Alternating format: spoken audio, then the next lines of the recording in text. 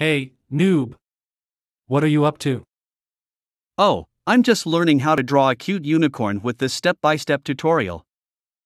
Drawing? Ugh, that sounds boring. Hey, it's not boring. It's relaxing and fun. Yeah, if you're into that kind of stuff. I prefer chasing after screaming children. That's a bit creepy. Don't you want to try something new and creative? Nah, I'm good. Besides, drawing a unicorn looks too challenging for my taste. Come on, Freddy. You're a bear. You already know how to draw circles.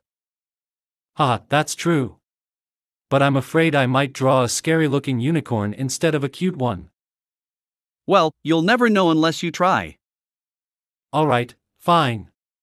I'll give it a shot. But don't judge me if it turns out looking like a mutated bear-unicorn hybrid.